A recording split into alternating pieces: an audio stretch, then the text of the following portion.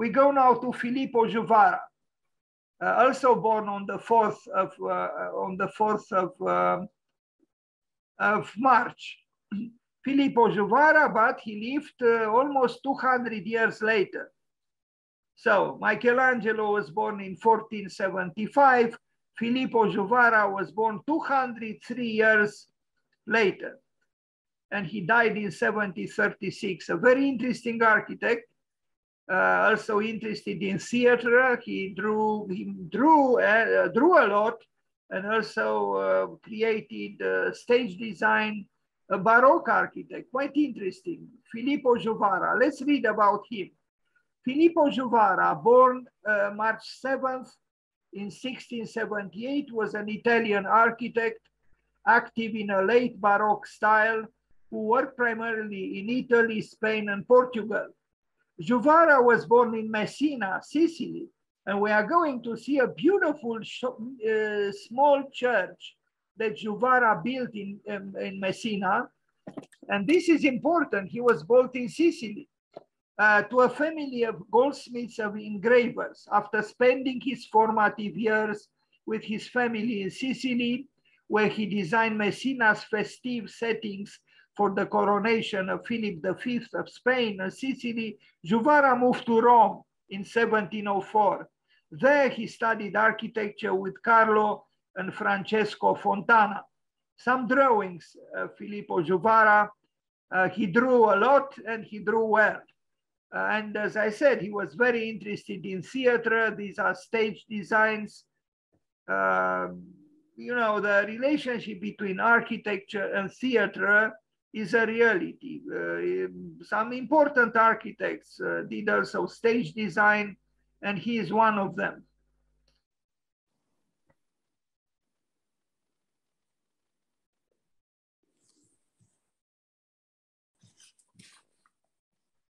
So drawings from this Roman period from 1704, 1714, just to have some kind of time framing here. Piranesi, for example, who himself drew and engraved a lot, was born in 1720. So he was a little bit younger than Filippo Juvarra.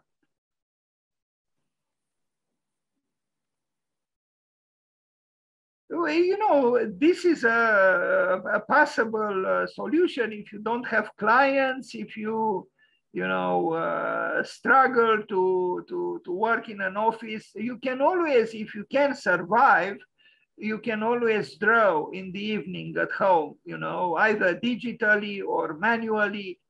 If these people express themselves in this way, we could too.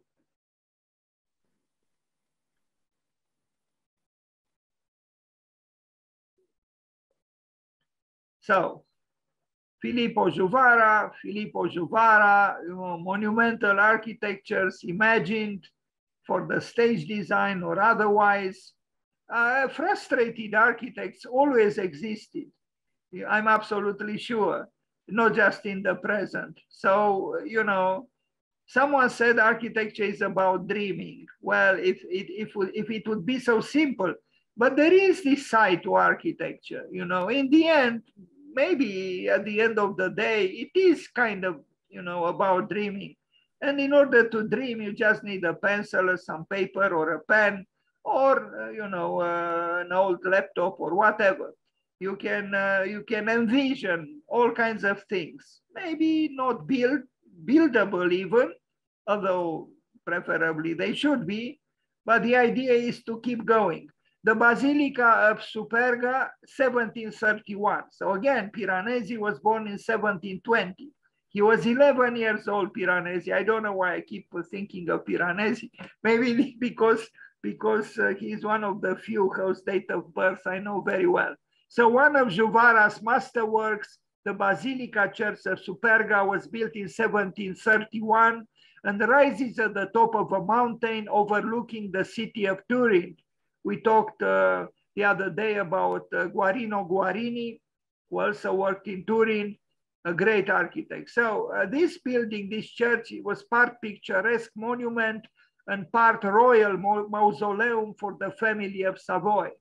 Reputedly, the site was chosen because of a vow taken here by then the Duke and future King Victor Amadeus. Anyway, I'm not going to read everything. I usually don't like to read during this presentation. Construction was arduous and took over 14 years, including 2 years to flatten the mountain top. This is something Frank Lloyd Wright was against, to build something tall or taller on top of a mountain. But they flattened the mountain top, and at incredible cost and effort to bring the stones and supplies to the peak. Behind the church was a monastery. The classical portico is appended to a centralized church with a highly vertical 75-meter Baroque dome. Anyway, the latter creates a mountain atop a mountain effect. Exactly, again, what Frank Lloyd Wright was against. So here it is, the mountain on top of a mountain. But we are talking about a man-made mountain on top of a God-made mountain, which men try to flatten. Let's only hope Putin is not flattening mountains and us together with the mountains. I don't know. I mean, this is a building that, you know, it's rather triumphalist for my taste. But, you know, I mean, the very choice of the site, you know, these people really like to suffer, or they like to be closer to the angels or to the gods or to God himself. Anyway, Filippo Juvarra did his job, built the building there, you know, at an extreme expenditure and also with great efforts, but it was built. I like more what is here besides, I mean, behind this whitish portico. I don't know, these porticos, sometimes they look artificial for my taste. But anyway, it's a basilica, quite large, larger than these pictures show. And yes, splendidly positioned, a little too splendidly. I would say it's a monastery behind the church. Obviously a well-to-do monastery. I mean, just look at how many windows are here. You know, this is a citadel. The building, yeah, I mean, you know, any church built at that time is triumphal and triumphalist. But you'll see the small church he built in Messina, which would surprise you, and which in my opinion is beautiful and is very modest compared to this mammoth work on top of the mountain. Anyway, of course, the dome is splendid and all the rest. All these churches employed good architects and they did their job accordingly. So again, this is Filippo Juvarra, 1731 or so. Well, that's when the building, I think, started, or it ended the construction. I don't know. Anyway, it was at the beginning of the 18th century. And this was built without the technology we have today, with a lot of stone. Now, just to bring the stone there on top of the mountain, you can imagine. It was a pharaonic effort. Santa Cristina in Turin, he did just the facade, and I like this facade. It's Baroque indeed. Now, I see there are two. I imagine he did this one. And then who did the other one? I don't know, but they are twins.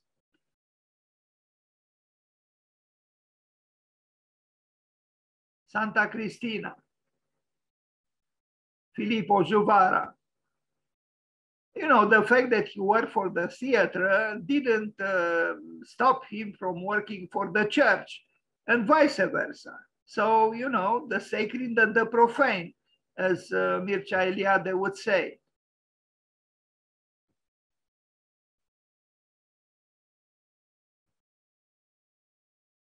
Filippo Juvarra.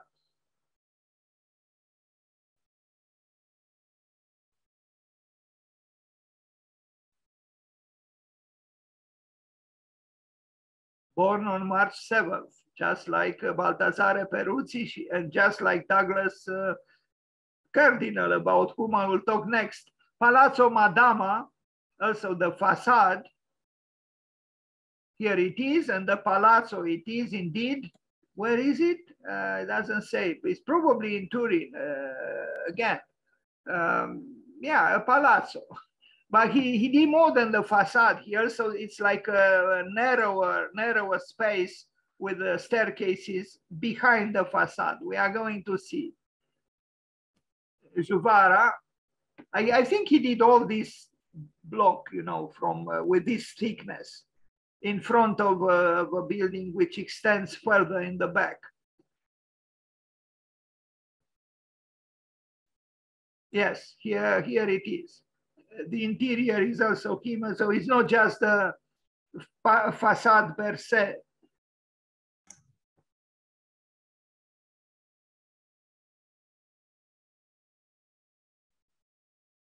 Baroque, but Turin Baroque, a little different from the Roman Baroque.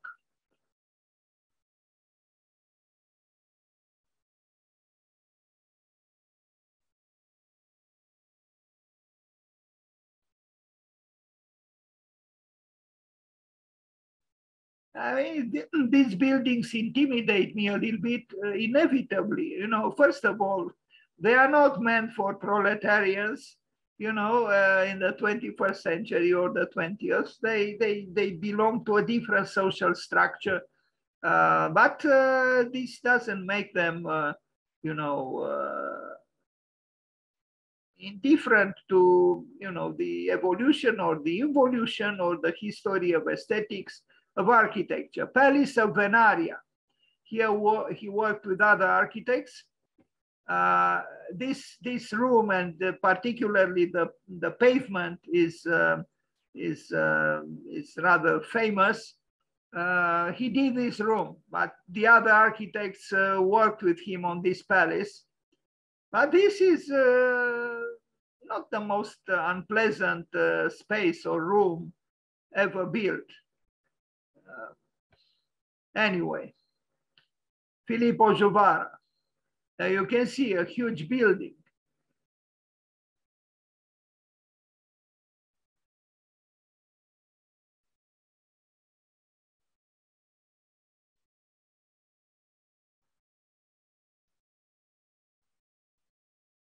A castle of Rivoli, working with some of the architects he worked previously with. Some of the parts of this building are ruined, but even as ruins are beautiful, in my opinion. As Louis Kahn said, a ruin tells us how a building was made. And this is not the only reason why certain people like ruins. There are beautiful books about ruins. Great architectures in ruins are still very seductive. As Geme Cantacuzino said about the columns in Persepolis, and there are just columns, some columns scattered. He said, for the spirit, they are enough. And it's probably true.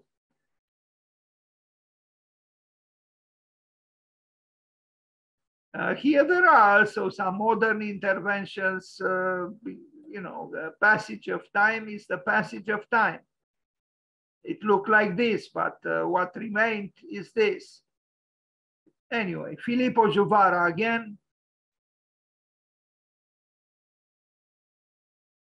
I personally like modern interventions within the fabric of an old building or a ruined building. I wouldn't, you know, like here, you know, obviously this is a modern intervention. There are others.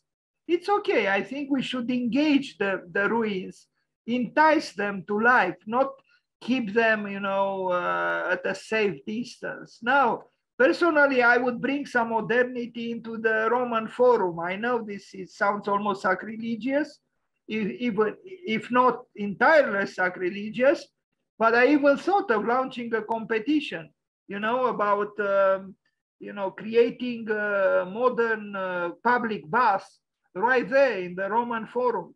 or you know, with the Diocletian the baths were, to engage the old ruins, to bring in a way to enliven the dead. But I know there are risks, but you know, what is the alternative? To keep them, you know, safely, you know, caged within the restricted area. You see here, there are modern interventions in interaction with, they mingle with the old. I think that's good. A church of San Filippo Neri, also in Turin. Here it is, a splendid church, at least the inside. The outside, maybe less so, at least the front elevation, but the interior is, I don't like this. This looks like a New York Stock Exchange, this classicist. I don't know if he did this because the building behind is not like this, but the interior is impressive.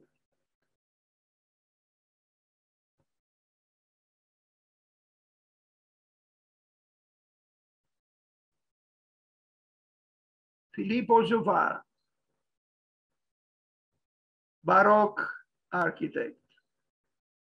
I am rushing a little bit to arrive at Messina because that is a work I truly love. A small church he built in the place where he was born, actually, in Sicily.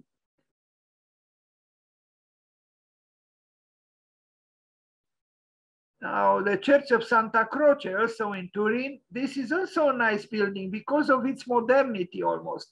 It's stripped of details, stripped of ornaments. It's, you know, and what is intriguing also is that this is not a cylinder as you might expect. It's actually in plan an ellipse, not a circle. So it's something positive, I would say, about this building. The interior, yes, it's Baroque, but the exterior has a certain austerity which could qualify it for being almost modern. You see on the ceiling that it's actually an ellipse, which always attracted the Baroque mentalities. A fine work, I would say, by Filippo Juvarra. I personally like more this church than the one, the mountain built on top of a mountain that we saw earlier.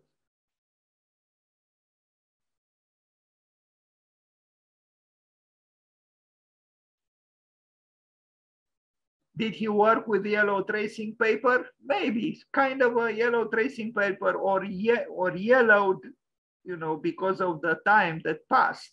Is it a pencil drawing? It does look like a pencil drawing. So, you know, a pencil drawing on a yellow tracing paper or yellowing tracing paper could last a long time, you know, 300 years.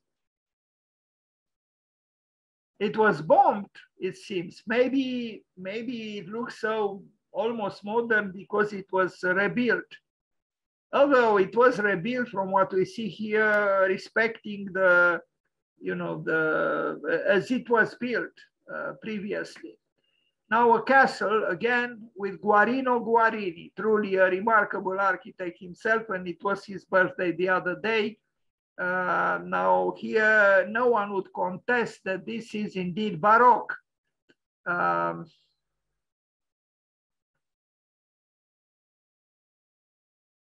Anyway, these are buildings not for proletarians. Maybe they don't have much interest for us, except from a historical point of view, certainly no such so-called living rooms. Who can afford today such a living room? Maybe Mr. Trump, or maybe not even him, since he is not any longer the president of the United States, but he still has a few casinos and he can cover the walls and everything else with gold. But still, I think even a modern day president of a country, large or so less large, would be a little bit envious of this space. I mean, this is, you know, it's a rich room, not for everybody. But the grass grows in the same way in front of a palace as it does in front of an apartment building. Chiesa Madonna del Carmine in Torino, 1732, 1735. So Piranesi was between 12 years old and 15 years old. I like this interior, maybe a little more than the interiors of none other than Andrea Palladio, whom I love and I admire immensely. But I think Andrea Palladio, I have my suspicions. He was not an arduous believer. The interiors of the churches of Palladio are they are not austere, but they have a simplicity that is a little bit almost strange if we compare his churches with his, let's say, rural villas.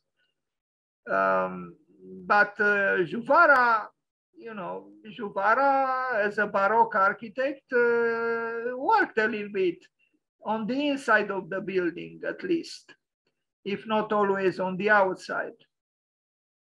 And of course, the artists who worked with him, sculptors, painters, but look, this building also was affected dramatically by the predecessors of Mr. Putin. It is unbelievable to me that the tragedy, the human tragedy continues, that we learn nothing from the Second World War. And during the Second World War, we obviously learned nothing from the First World War. And now we are confronted with the same madness. Everybody knows that death is the result. And yet the human vanity doesn't end, doesn't stop. It is said that Mr. Putin knows history. Well, if he knows history, he also knows how Hitler died, doesn't he? And yet he doesn't stop. I don't understand it. A palace here, another palace for another proletarian. Of course not. But look at this interior. Of course it's magnificent. But when it was built, it was not built for tourists. We are happy now, of course, to look at these nice pictures. But imagine for whom this palace was built. Anyway. So we move forward with Filippo Juvarra. Please be kind and turn off the microphone. I hear a noise in the background. Unless you want to say something, I'll try to be rather quick so you don't get bored. We'll arrive at an interesting, rather interesting architect from Canada very soon, Douglas Cardinal. Here, the geometry is very, very, I mean, you look at the interior and then you look at the exterior. The exterior is more strict. The interior has more fluidity because of the paintings and so on. But the exterior is, very so-called architectural.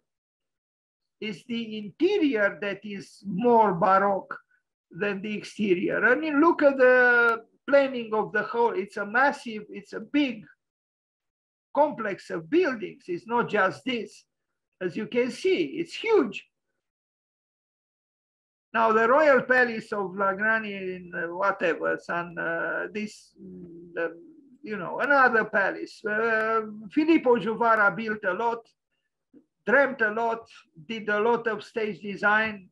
He was active and he didn't die like the architects die these days, over 90. No, he died over 50. People didn't live such long lives at that time. Well, Michelangelo did, but even Michelangelo didn't go over 90. Today, almost everybody is over 90. Frank Gehry is 93, Alvaro Siza 93 or 94, Doshi 93, Kenneth Frampton 91, Peter Eisenman 89. Anyway, the architects live a very long lives these days. So I keep joking. I tell the students, the school might not guarantee you a job after you graduate, but they will guarantee you a very long life. Anyway, of course, it's splendid, everything. Too bad no one lives there. Church for San Gregorio in Messina. Now, this work I like very much. It's a small church, as you can see, and it has something almost Asian or Oriental about it. I almost felt like saying Russian. It's a church I think it still exists. I like it the most in this old picture here. You know, this is Baroque, and it could belong to you know, a certain part of Asia, but also a certain part of South America. It's a surprising work, in my opinion. Very, you know, very elaborated here on the front facade and the interior. It is Baroque, but it has something that qualifies it for you know, a different kind of Baroque. This one also was affected by war, but look at the interior. This almost looks like a, you know, it's just like almost like an Orthodox church, and maybe also because of the scale, I don't know. And but also it has something Oriental. It intrigues me, this building in Messina.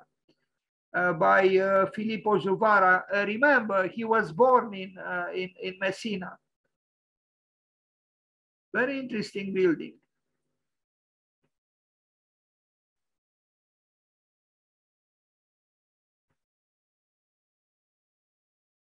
I don't know very well what's going on here. It seems it was affected by war. Wars affect everything. Here are two books published on Filippo Juvarra, or is the same book, and the two sides of the covers is possible. Now we arrive at the Quartieri Militari in Rome, Torino again, the military quarters. Yes, there was a military at that time too. It seems human beings cannot do without preparing for wars, and yet they cannot avoid wars. You know, I like the architecture. It's austere, yes, it's appropriate for the military. You are going to see pictures, you know, from, you know, the past 19th century, whenever the picture was taken, and also from the present. There are two identical buildings actually facing each other, like twin buildings. I like, again, these old pictures, and you see the, you know, the structure of the columns of the walls, strangely perhaps with simpler, more primitive technology of taking photographs. Some of the photographs, I have myself photographs from 1910, 1920, excellent photographs, technically speaking. Anyway, look, this is a picture from, I don't know, the beginning of the 20th century. What distinguishes it, or the city of Turin, this area of Turin, from this area of Turin now, is the absence of the car. Its majesty, the car, is not here. And you see the urban space is rather different. And you see at the top an engraving with the buildings, and at the bottom, you know, a scene from everyday life now. Yes, there were carriages. Yes, there were people. Now maybe less people and certainly less horses, but more cars. Anyway, maybe they are not so different. Now there are art galleries here. So moving forward with Filippo Juvarra in Turin, a drawing by him for Turin, for what we see, the twin buildings for the military, and that's it.